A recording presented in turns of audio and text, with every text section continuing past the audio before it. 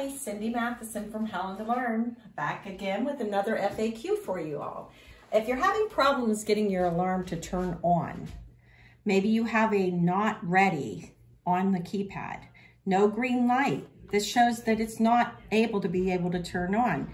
If you push the star key one time, it will start showing you the area that is not ready to turn on.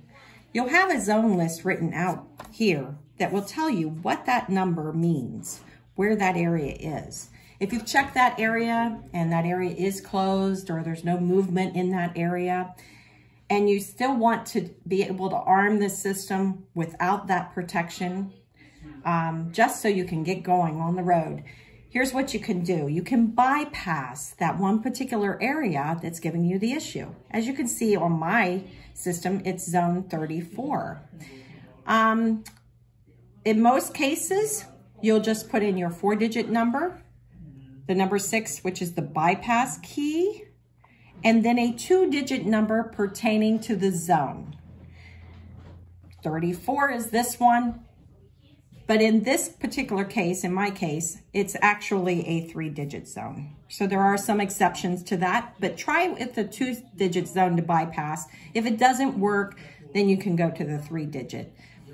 Those are for larger systems. So put in your 4-digit number, hit the bypass key, and then the zone number that you wish to bypass.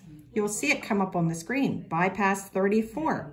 It's still showing not ready, but if you'll wait a moment, it'll turn to ready. Now it tells me that I have bypassed zone 34. My green ready light is on. I can arm my system and get out the door.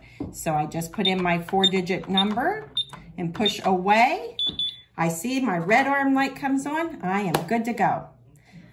The good thing to know is once you return and you turn off your system with your code in off, it will cancel out the bypass.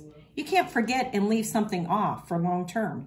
Every time you go to arm the system, you will need to bypass that problem area until the problem is fixed.